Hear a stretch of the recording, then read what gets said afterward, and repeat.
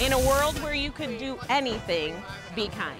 So today is Unity Day, and that is the world's focus on the anti-bullying campaign. That's why we're all wearing these shirts that say "Be kind." We had so many volunteers. I didn't mention all of the Marine Corps volunteers that came to support, and we wouldn't have been able to do it without them. It's been absolutely wonderful. I mean, we have a great day out here, sun's out, having students in the DoDEA public school system myself. It's just an opportunity to give them some fresh food off the grill and some cold drinks. We had some parents come out to serve in uniform.